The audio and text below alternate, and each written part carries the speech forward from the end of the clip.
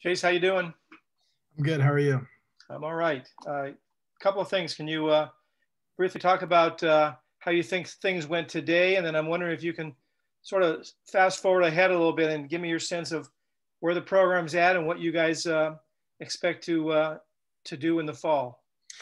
I think overall today was a good day for both sides of the ball. I think, both sides did some good things, and, both sides got to learn on some things they didn't do so well. But I think overall, offense came out.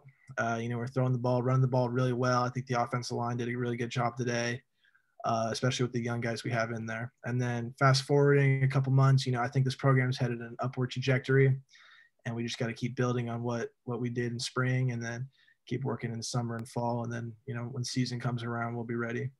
There's a lot of talk from some of your teammates who did sideline interviews on TV today that the goal and the reason why some of the super seniors, the so-called super seniors, came back is to challenge for a Rose Bowl. Now that's kind of a goal for every team every year, but why would that be different for you guys this year, you think? I think this is a really special team we got.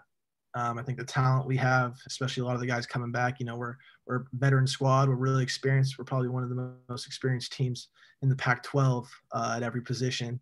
So to have that factor, is a good thing for us. And our goal is to win the Pac-12 and play in the Rose Bowl and win that ultimately. So we just got to keep striving towards that.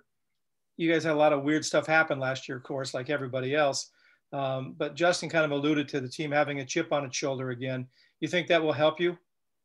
Yeah, I mean, we got a lot to prove. We went 1-3 last year. We only played 4 games.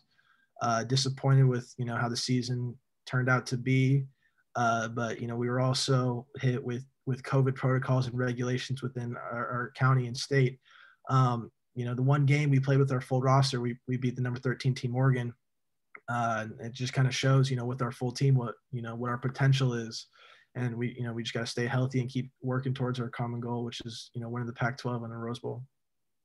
Thanks, Chase. Thank you. Okay, we'll go to Max Franke with Bear Insider. Chase, you're entering your 5th season now, and can you talk about how your game is evolving, and do you feel like you're getting better and better? Yeah, I think, since I came in here as a freshman, my game has always been evolving. You learn new things each and every year. That comes with experience, and then also, working on yourself, looking back in self-evaluation. Each and every year, I try and add something new to my game that will make me different than, the year past. And I think I'm doing that. And then going into my 5th year, I got a lot of experience under my belt. I think I'm the most experienced quarterback in the Pac-12. Played a lot of football for Cal, played a lot of football around my guys. So just keep building on that chemistry, and ultimately we just got to go perform on Saturdays. Yeah, and is there anything specifically this offseason you're trying to work on? I mean, specifically now, I think just overall, getting bigger, faster, stronger. I think my legs have been an important piece of my game the past couple of years. So just keep working on my running ability, throwing the ball, trying to be pinpoint accurate, in all levels of throws, deep balls, intermediate, short throws, just keep working progression-wise, the playbook, defensive awareness and all that.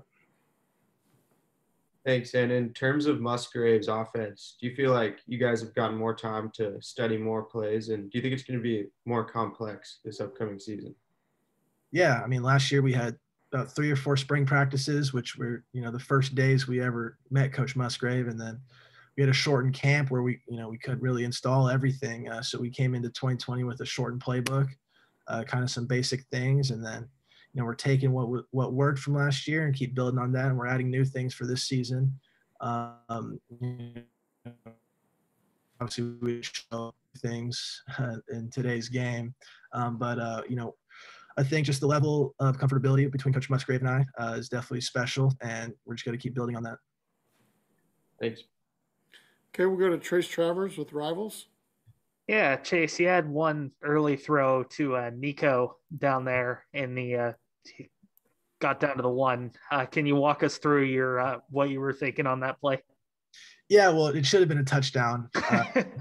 I'm going to say that. But yeah, so, we were running the ball really well. We knew the defense was preparing for the run, so we called it play action. roll out naked right. We had Nico on a double move. I believe it was split safety, so I just had to keep the safety off from flying over to cover him. And then, he made a great play, just put the ball where he can go get it. He jumped up and snagged it. Should have been a touchdown, but, we scored later on, so it's all good. And then the play right after that, you had the little play action to Maharo. Was that same kind of thinking there with the play action? Yeah, you're on the 1-2 yard line. Defense is thinking heavy run, so a little play action there to get the defense biting up, and then Maharo was scot-free in the end zone. Awesome. Thank you. Thank you. Okay. David Bush from Bear Insider.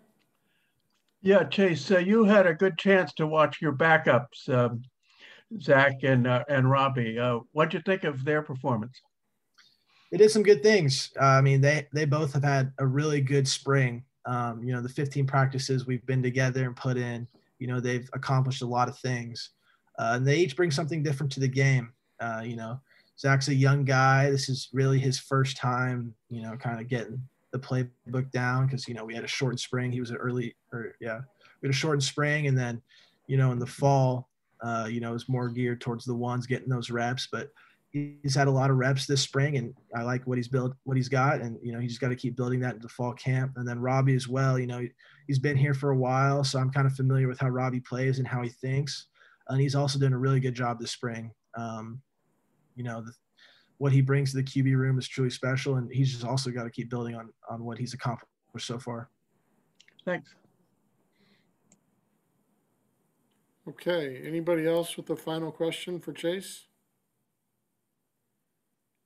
Looks like Max Frankie has a question. Go ahead, Max. Chase, can you talk about what it's like to play against Stanley McKenzie and Ricky Carrera in the middle? And from your point of view, what's it like playing against those guys and seeing them just take up space in the middle?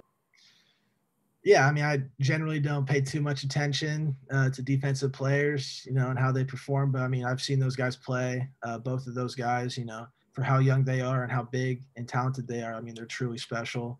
I think, they have a really high ceiling here at Cal. And I think, this year they're going to showcase what they can do. Okay. Anybody else with the final question? I think we got